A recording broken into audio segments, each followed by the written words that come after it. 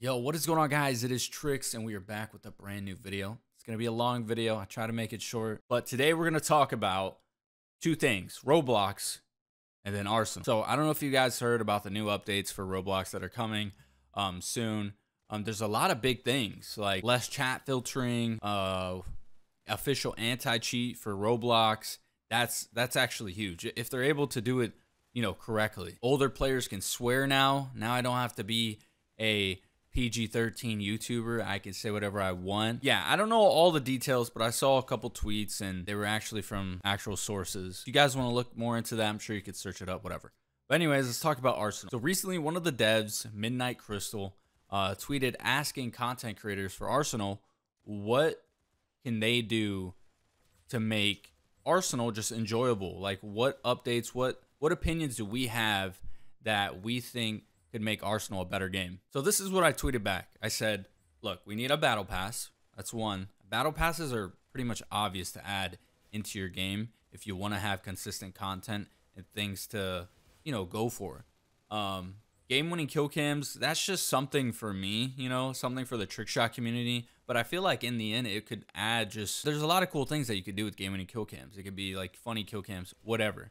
But I feel like game-winning kill cams could be a really nice feature that, they add into the game. Voice chats. Okay, so voice chat, I know a lot of you guys are going to have a ton of different opinions, but if one of your opinions is the fact that you're going to hear squeakers and kids screaming and this and that, bro, there's a mute option. I mean, at least there should be, or disable voice chat. Like, it's not that hard.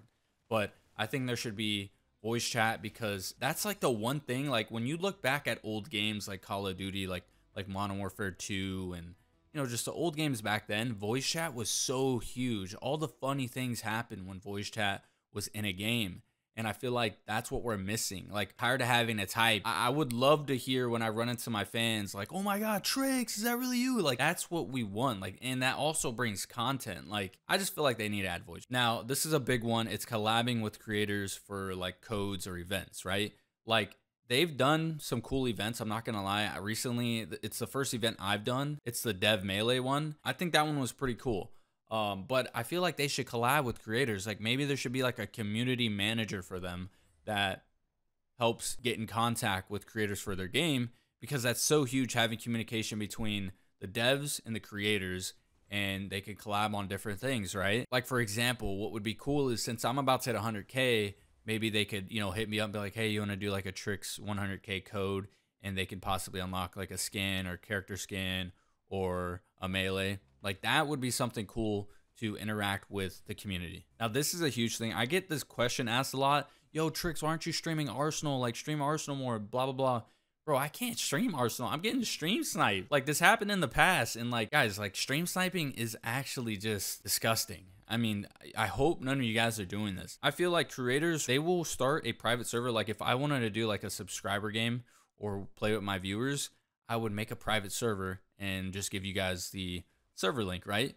But like, if I'm just chilling and wanting to play and just going for trick shots by myself or whatever, I don't want everybody joining my server, because like, that just means more like people are just going to be sweating just to win against you, instead of you just getting into a random game with nobody really knowing you and playing the game. That's how I look at it, right? So I think they should remove the server thing on the top right where it shows what location and whatever, and that would help out a lot, and maybe even more other ways to prevent stream sniping. So this one is pretty obvious too. Challenges daily, weekly. It can be for skins or weapons. It can be for skins or characters. That just should be a thing. This one I really want in Arsenal. More team-based style game modes. So what I mean by that is, how there's like red, blue team. They split up in two teams or whatever the game picks, right? The thing about that is they're giving no reward to the actual team itself. They just give it to the guy who gets the golden gun and wins the game, right? Which is cool and all, but I feel like that just, I don't know. I don't really like that. I feel like it should be like team-based, as in, red team, like team deathmatch.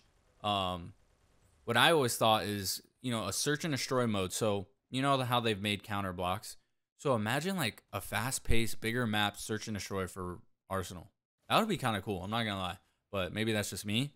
But they should come up with like a team-based game modes where it doesn't just pop up the first and second and third place people. Another thing I put, allow to queue for specific game modes. So if I want to queue railgun pistols competitive, let me check that and then click play, and that's the only game modes I could get, right? Like, I feel like that would be a great thing, because I don't want to get in, like, you know, when Halloween comes, I don't want to get in Hackula 30 times because these kids are picking that, like, over competitive. And look, I get that maybe, you know, some people enjoy those type of game modes, but we should be able to pick, like, which ones we want, not where the whole game gets to pick. And then the last thing I put was more custom settings in private servers. So I feel like they need to add more settings, or, you know, this whole thing about, like, Orange Team.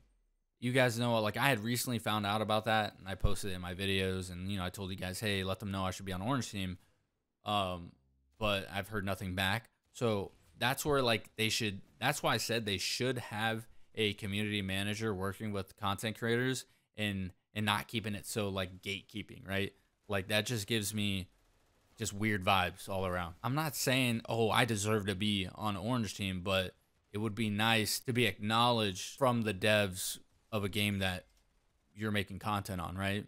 Like that. It's, you know, Call of Duty does it. A bunch of people do it. And I've seen Roblox games do it. I've had Roblox devs hit me up and want me to promote their game and, you know, give me skins and stuff like that. Like, that would be nice if Arsenal had that communication.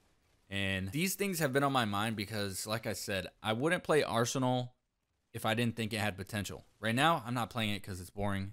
And, you know, they have made no updates. We've been hearing about the Arsenal Reloaded coming out, but we're just waiting. But I feel like I like seeing that the devs are tweeting stuff like that and getting motivated after what they heard about, you know, the Roblox updates that are coming. And we shall see if Arsenal Reloaded is going to be the game. Let's see if they listen to some of our ideas, and let's just pray that this game is good, man. Let me know what you guys think about my ideas, and then maybe post ideas down below. I'll be commenting back to you guys, you know, really looking out for the top ideas and maybe even tweeting at them again. But yeah, let me know if you guys enjoyed, and I will see you guys later. Peace.